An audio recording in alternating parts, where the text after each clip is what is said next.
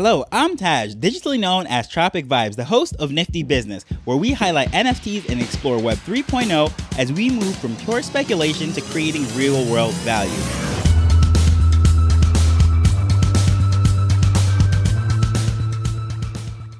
So before we get started, I have a little house cleaning to do. Yesterday, I made a huge mistake when I was recording minute number 9, and I realized as I was playing it back that I said total net worth. First of all, I don't speak about net worth in the entire episode, so I don't know why I said total net worth. What I should have said was average acquisition cost, which is a total different thing altogether. Everything that I was saying during that whole segment was trying to figure out what your average cost is and bringing it down. So I have no idea why total net worth came out of my mouth, and I didn't realize that until I was actually listening to the episode the following day. So just so you know, total bag or your total value is everything added up in that particular wallet. The net, which is nothing I spoke about in that entire episode, is actually if you add up all of that value and subtract all the things that you possibly owe. So there was no net in there at all. But I just wanted to clarify that. I'm going to go back. I'm going to edit that little segment in the episode. However, if you've already listened to it and you're just wondering what just happened, I don't have a script. I just have some bullet points and outlines. And as I was gathering some thoughts, I just changed thought in the middle of that segment. And I didn't realize that until the following day when I was listening to that. So I apologize for that. But let's get to today's episode.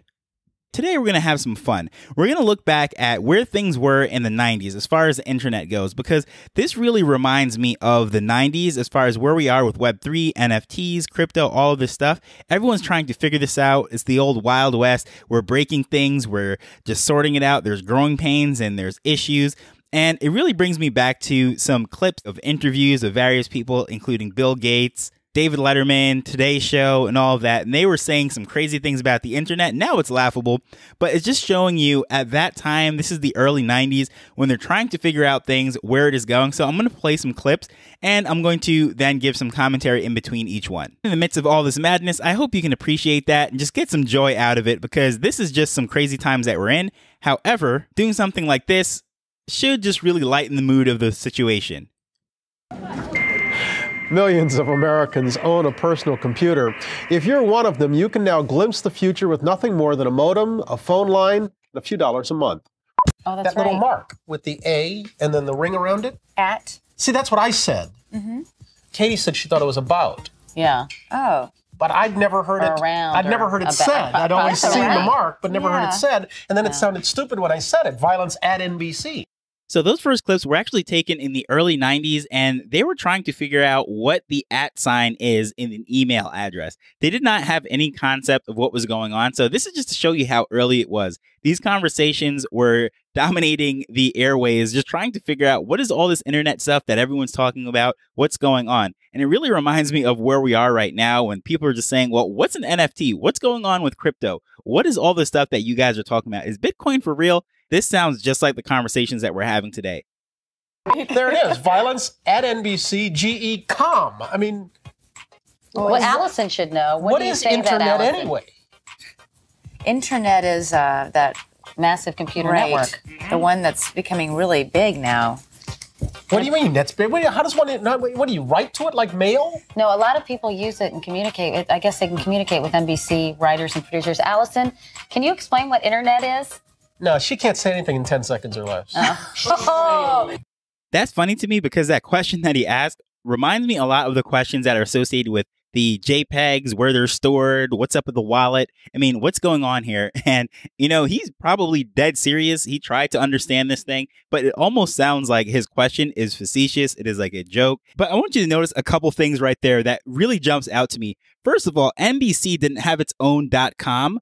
It was under GE because GE owned a lot of TV networks, General Electric. So if you notice, it says NBC.ge.com.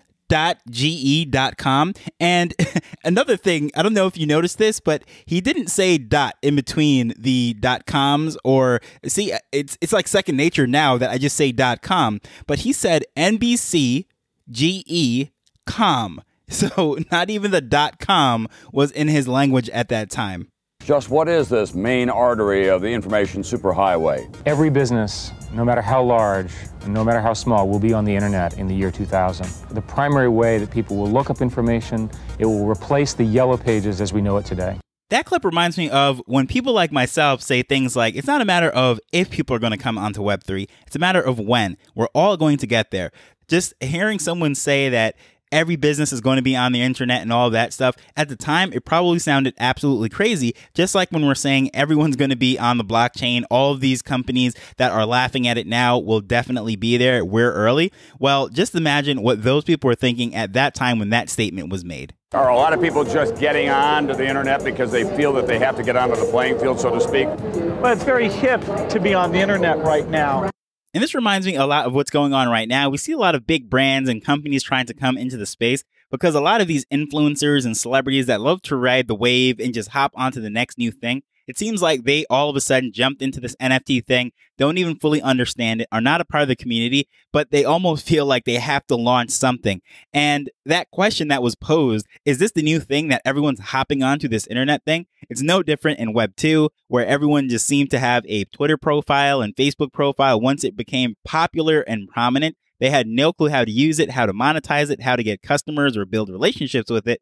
However, they just felt like they had to do their part by at least setting up the profile and never using it. And so many people or so many businesses and brands are going to do the same thing in Web3. They're going to launch coins, they're going to launch NFTs, and they're going to do all of this stuff because they don't want to get left behind. They're going to feel like they have to be there, and they don't even fully understand what's going on because they're not participating in what's going on right now. I'm afraid that if I subscribed to something like internet, You would really be hooked. I would get hooked and I would never spend time with my family. Do you, Well, and am I also, weird? does it bother you at all that these are all people that you don't really know? I mean, everybody's signing on and having these conversations and whining together or griping together or whatever, with people that I don't know if It is group therapy of the 90s. Well, as I mentioned, I have no desire to be a part of the internet because I feel like I'm so inundated with information all the time that I don't want more. Don't you ever feel like it's just constant bombardment? I don't know. I guess the thing I'd resent most is I would resent the, at least when you're home, if the phone rings, you have the option of not answering it. On the internet, people can send you messages all the time people you don't even want to hear from. Again, sounds very laughable to us 20 some odd years after the fact, but at this time, these were some legitimate concerns. And this sort of reminds me of when people are speaking about the metaverse. Are they going to lose touch with reality? Are they not going to communicate? Are they going to hide behind this digital identity? What exactly is going on? And, even the whole being bombarded with emails and contact points and all that thing, it's a laughable question now, but this was a real serious concern back then. So all the things that are popping up right now as far as Web3 with wallets and crypto and having a digital trail and all this stuff, some of these questions are pretty laughable to someone has been spent some time in the space, has done their due diligence and research, but there's questions that are going to be thrown at us that really seem like they're trying to mock us, or they're not even trying to attempt to understand this stuff. But again, this is just really where we were. This is nothing new. This is only 25, 30 years ago, and these questions are being asked in Web1. So, hey, history definitely repeats itself. What about this internet thing? Do you know anything about that? Sure. What the hell is that exactly?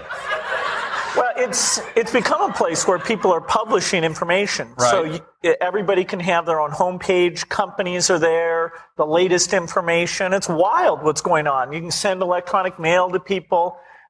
It is the big new thing. Yeah, but it's easy to criticize something you don't fully understand, which is my position here. Go ahead. But I can remember a couple of months ago, there was like a big breakthrough announcement that on the internet or on some computer deal, they were going to broadcast a baseball game. You could listen to a baseball game on your computer. And I just thought to myself, does radio ring a bell? You know what I mean? There's a difference. There is a difference. It's not a huge difference. What is the difference? But you can listen to the baseball game whenever you want. Right. Too. Oh, I see. So it's stored in one of your memory deals. Exactly. And then you can come That's back the a year RAM later. thing you talked about earlier. Yeah. Do tape recorders ring a bell?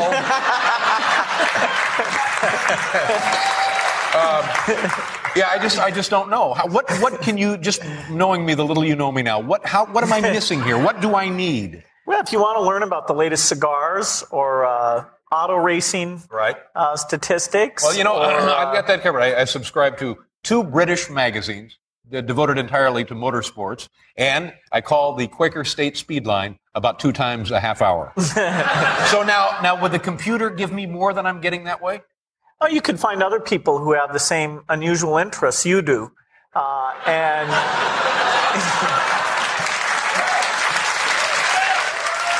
You mean the troubled loner chat room on the internet?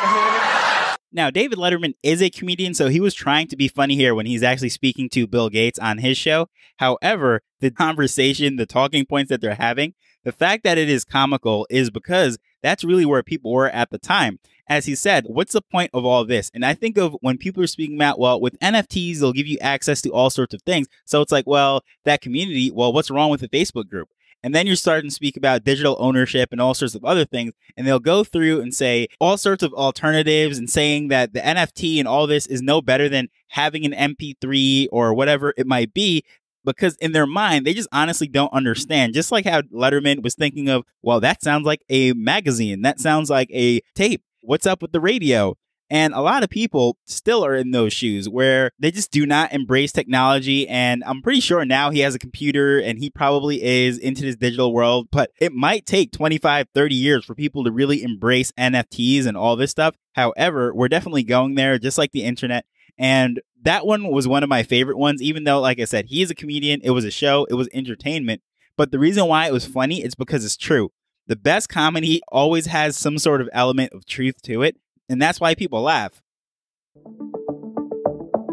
Given the decades of wisdom that has built up in the business world, investors, it sounds like you're saying, are making a big speculative bet if they're investing in your company stock. Well, I think all internet companies, the stocks are incredibly volatile. And but even long term. Long term, I believe that it's very easy to predict that there are going to be lots of successful companies born of the internet. They're going to have very large market caps and so on. I also believe that today, where we sit, it's very hard to predict who those companies are going to be. So, you can make bets on these things. If we're not one of those important, lasting companies born of the internet, we will have nobody to blame but ourselves, and that we will be extremely disappointed in ourselves. But there are no guarantees. It's very, very hard to predict. If you go back and look at the companies created by the PC revolution, in 1980, you probably wouldn't have predicted the 5 winners, the 5 biggest winners. There have been lots of winners, actually. So this space is a little different, and brand name may mean more, and there's some increasing returns kinds of things may mean more.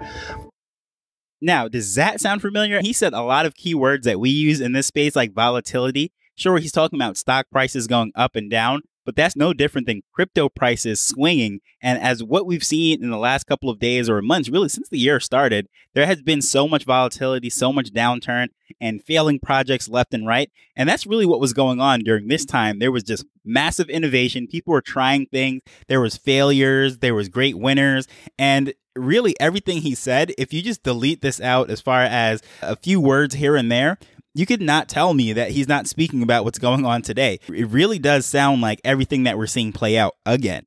But I believe that if you can focus obsessively enough on customer experience, selection, ease of use, low prices, more information to make purchase decisions with, if you can give customers all that, plus great customer service, and with our toys and electronics, we have a 30-day return policy. If you can do all of that, then I think you have a good chance. And that's what we're trying to do. By the way, for this last segment, I'm actually bleeping out the company's name because I want you to guess which company is doing the speaking here, or which CEO of what company, or you could just name the company or the CEO. And that's why I'm leaving it out, because all of this information is very applicable to now. This was actually done in 1999, this particular interview. But all these companies right now, as the struggles that we're seeing with these various growing pains, that attention to detail with the customer, offering the best experience, and all these things really apply to right now with these projects that are launching. But this last segment right here, there's some great advice that he actually gives that I think every founder of a project right now should pay attention to and apply that to what they're trying to build. It's obsessive attention to the customer experience, end to end. And that's what those distribution centers are. But you're not a pure internet play. It doesn't matter to me whether we're a pure internet play. What matters to me is do we provide the best customer service. Internet, schminternet, that doesn't matter. Well, but it does matter to your investors to know whether they're investing in a company that No, they should be investing in a company that obsesses over customer experience. In the long term, there is never any misalignment between customer interests and shareholder interests. Well, that's the same argument that somebody at Walmart would make as well, wouldn't they? I don't see why not. I think they should make that argument. So it's a correct argument. Okay. So you'll open as many square feet of space, physical space, as you have to, hire as many employees as you have to service customers. Absolutely. And we'll do it as rapidly as we can. That's a very cost-intense proposition. But it does mean that the executional challenges are huge.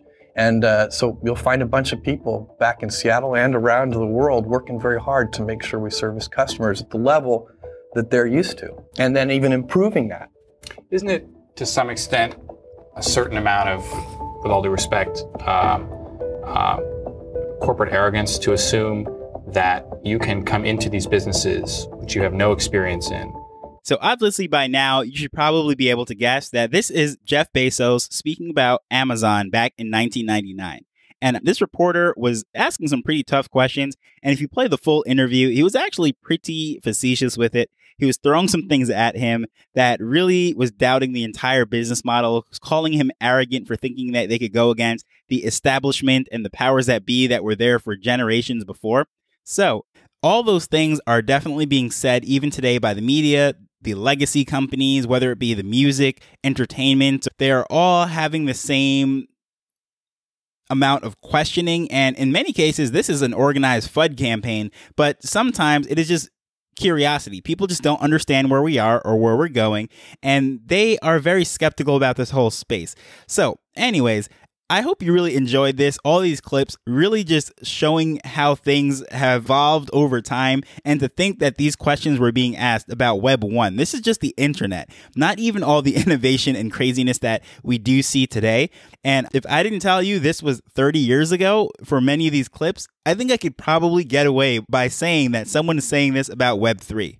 So what are your thoughts on that? I would love to know which one of these clips was your favorite. Did you get a laugh out of it? I know I did. Feel free to tell me at Tropic Vibes on Twitter. So as usual, I want to thank you for listening as we're learning and building Web3 together. So until next time, later. The Nifty Business Arrow is not investment advice. It provides insights and information within the space. As with anything, please do your own research before making a decision whether you're making an investment or a purchase.